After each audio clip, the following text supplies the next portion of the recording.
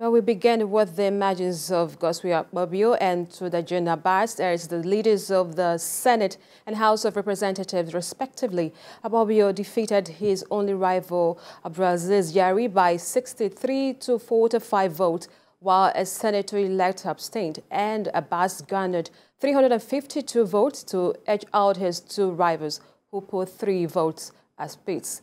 Speaking after his emergence, AKpabio said the Senate under his watch would focus on key priority areas, which include oversight, infrastructure, economy, security, and good working relationship with the executive. The new Speaker of the House of Representatives, Abbas, has promised that the third House, under his leadership, would champion legislations to diversify the economy, promote entrepreneurship, tackle insecurity, and create employment opportunities for youths. With the emergence of AKpabio and Abbas, the new batches is expected to shift to the composition of the principal officers of the Senate. Well, I have a gentleman in the studio joining me to discuss this. Is Joe Ibukwe, a politician. Welcome to the show, sir. Thanks for having me. Good evening. All right, let's get on with the questions. How would you describe the race for the leadership of the third National Assembly? Well, you know, we had a history in 2015. After the elections in 2015, election APC won. We didn't bother to play the politics of the National Assembly, and it cost us almost 4 years, because we all went to sleep. And a member, a senator-elect, went and connived with the opposition that we just defeated after 16 years and brought them in. And we suffered for that 4 years, 2015 to 2019. The president was almost, you know, a hostage. He was frustrated. They used the opposition to whittle down what the government would have achieved. This time we said no. We started screaming from day one. And we said the president must not go to bed. And we all saw the politics. We saw the movements. We saw the consultations. We saw all the dialogues, meetings upon meetings, midnight meetings. Because you don't go to bed when the leadership of the National Assembly is being, you know, formed. And we had the result. Look at the margin. If anybody had told me that Yari will get 44, 43 votes, I wouldn't have believed it. 44. 66, 44.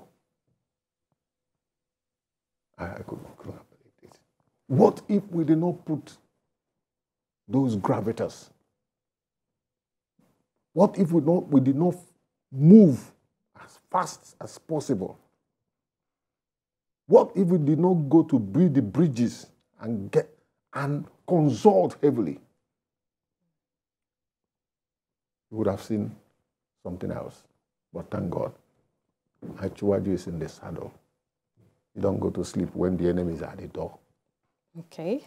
So we salute the courage of our leaders for standing up to make sure that what happened, the tragedy that we saw in 2015 did not manifest again.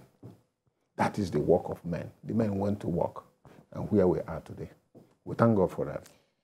All right, Mr. Ibukwe, you will agree with me that the country is going through a lot of issues, but what would you say the new leadership of the National Assembly, what is this first thing they should start up with? Well, the National Assembly is to make laws. Laws that will make, that's their function, laws that will make the system to work. A kind of policing the system.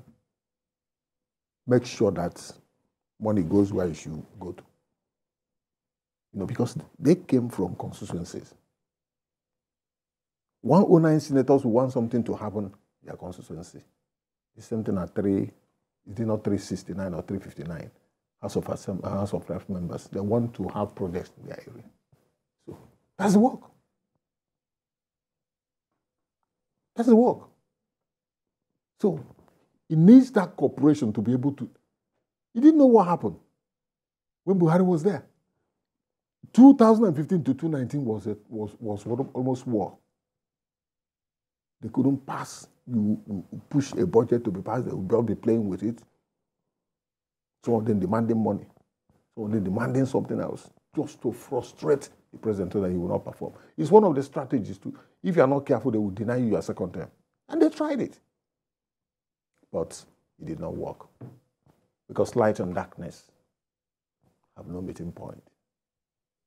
So we also saw a lot of people who indicated interest to run for this race.